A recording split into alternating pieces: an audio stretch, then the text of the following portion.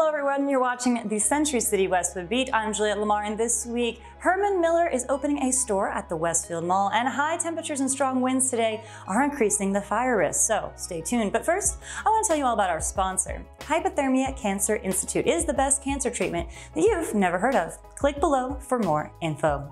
Our top story today, the proposed building of a 7-Eleven in a West Side neighborhood has been met with strong opposition by residents who think that the business will create more crime in their neighborhood. We have the full story right here. I'll be right back with today's news.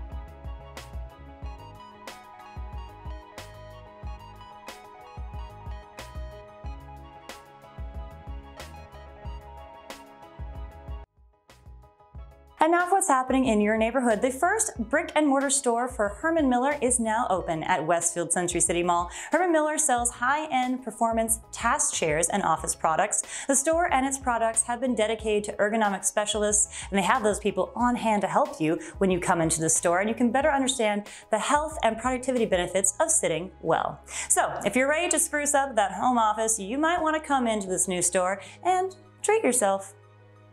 A little weather forecast for you today. Strong winds, really dry temperatures. All this is going to be on the west side today, all the way through this evening, and increasing fire risk and potential power outages along the way. Winds are forecast to reach speeds of 20 to 30 miles an hour along the coast and 35 to 50 in the mountains. The National Weather Service is asking residents to avoid sparking fires by accident by not burning trash outdoors and not parking vehicles on dry grass.